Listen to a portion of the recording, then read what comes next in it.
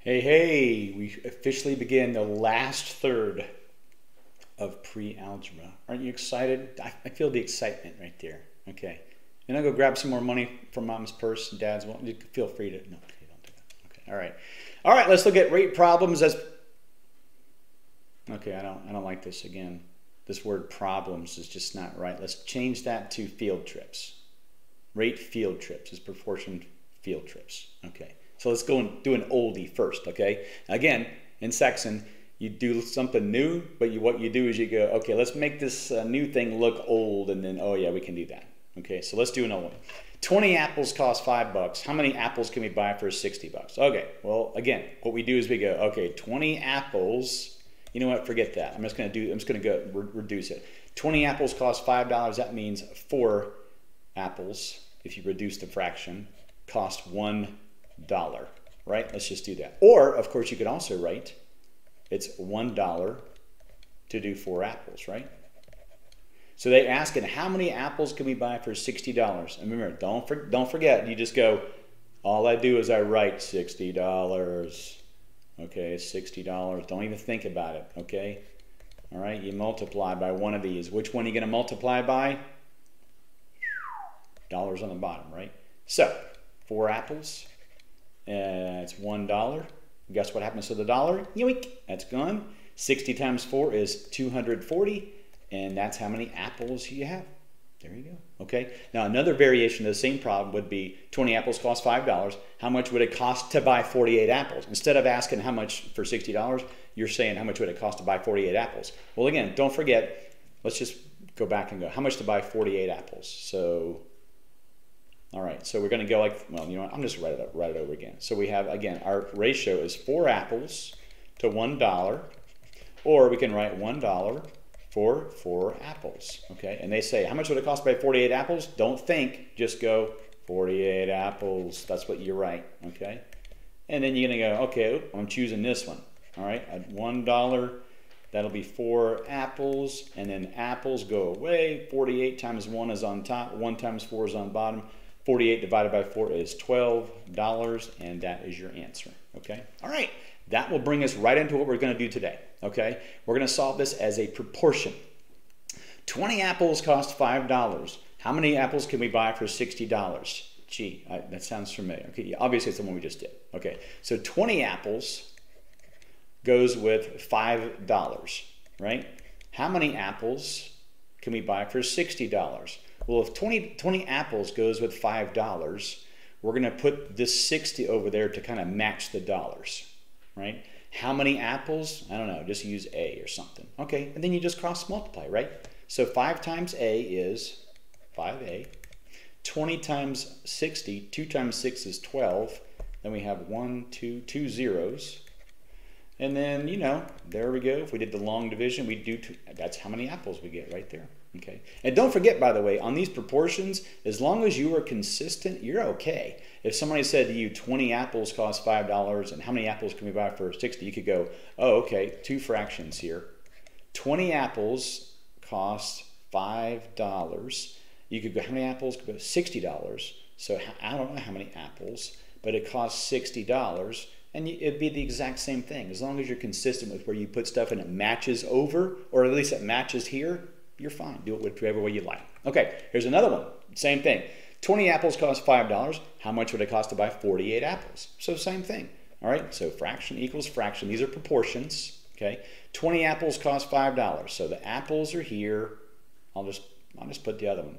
Okay, 20 apples cost $5. Yeah, right here. I'll just put the $5 on the bottom. How much would it cost? Which means we don't know how many dollars. D. 48 apples. Boom. There you go. So 20 times D. And let's see here. 5 times 48 is 240. I can chop off zeros. 2 times some number is 24. So the number, of course, is 12. $12. Same answer we got just a minute ago. So the number is, you can use either one of these you want. You can use whatever way you want to, you know, to solve these. Proportions, you can do the, you know, the multiplying by the fraction and crossing out the dollar or the apple, whichever one. Okay. All right. 14 bags could be filled in 3 hours. How many hours would it take to fill 84 bags? Okay. Well, let's do proportion or the, you know, the other way. So 14 bags can be filled in 3 hours. How many hours would it take to fill 84 bags? Let's just do the proportion one first, okay? So 14 bags in 3 hours. So how many hours? So the hours is on the bottom, so we'll put the hours on the bottom. We don't know how many. Would it take to fill 84 bags? Yoink, there we go. And just cross multiply it, that's it. 14 times h is 14h. 84 times 3, if you did the arithmetic, it would be 252. And if you did the arithmetic here, it would be 18. There we go. And by the way, 84 is 6 times 14. And if it's going to take you 3 hours to do something, if it takes you, to do 6 times as many, it's going to be 6 times 3 or 18. There you go. Okay. Now the other way to do this is the old way and just do the same thing. So 14 bags filled in 3 hours. So let's just write that as a proportion. 14 bags in 3 hours. And don't forget, the other way would be 3 hours to do 14 bags, right? Okay. They're asking how many hours would it take to fill 84 bags? Don't forget, you just go whatever you're given, write it. So you are given 84 bags. So you tell me, which one of these fractions are you going to multiply this by to get the answer? The second one, right? Okay, so 3 hours for 14 bags. You're going to go 3 hours and you go 14 bags, okay? And of course, gone, okay? You're going to go 84 times 3 on top. That's 252. 1 times 14 is this. The unit we have left is hours. Is that what we want? How many hours? Yeah, that's what we want. So 252 divided by 14 is the same thing it was just a minute ago. It's 18. So you can use either way. So again, on these, don't forget, you just make yourself 2 proportions and they go, how many hours does it take to fill 84? But you just go, okay, what they gave me 84 bags. I just got to go, oh, I'm going to write 84 bags right here. Then you figure out which one you want to use, all right? Okay, let's try the practice problem on page 261. Pause and give it a whirl. All right. Jimmy could cap 60 bottles in 7 hours. How long would it take him to cap? 420 bottles. All right, let's do the proportion way first, right? Fraction equals fraction. So 60 bottles in 7 hours. You know what? Let's just do it this way for the heck of it. 60 bottles over there with 7. Now, if you didn't do 60 over here, then 7 over there, that's fine. As long as you did 60 over 7 and the other one matched, you're fine. But I'm just going to do it this way to show you what happens. 60 bottles matches with 7 hours. Okay, so how long would it take to cap 420 bottles? Well, the bottles are over here. What matches with this? Just put X. We don't know. There you go. Okay, 60 times X is 60X. 420 times 7 is 2,940. And you could probably figure this out. 60 goes into 420 7 times. 7 times 7. Anyway, you don't have to figure that out. But if you want to do the long division, chop these zeros off to make it easier on yourself. So 6 into 29, 4. What's left over? 5. 6 into 54, 9. There you go. All right.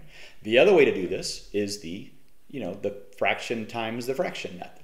So you go 60 bottles in 7 hours. Okay, stop right there. 60 bottles in 7 hours, or 7 hours to do 60 bottles. Okay, how long would it take to cap 420 bottles? You tell me. What do you write down without even thinking now? 420 bottles, right? Just go 420 bottles. And then you're going to use this fraction right here, right? It's going to be 7 hours to do 60 bottles. Bottles cross out. 420 times 7 is 2,940. That's hours is left as our unit, of course, and then the bottom, if you want to do 1 times 60 is 60, and of course the answer is going to be the same exact thing, 49 hours. Look, people like problem solvers, so these are not exactly the kind of things you're going to always be confronted in jobs or in groups or in some situation where you need the answer. But the more you practice these things and get a method down and then get this method down, and then you go, okay, I can apply this to different things. Man, that's the whole Saxon method. This will get you through a lot of stuff, and you'll be, again, like, in some chemistry class or something like that, and you'll be sitting there going, I know how to do this. I'm just going to do it. And everybody else will be going, So anyway, it's like a way to make friends and influence people. And there's really one secret thing I was going to tell you about. It's really awesome that you can do because you know how to do this, which is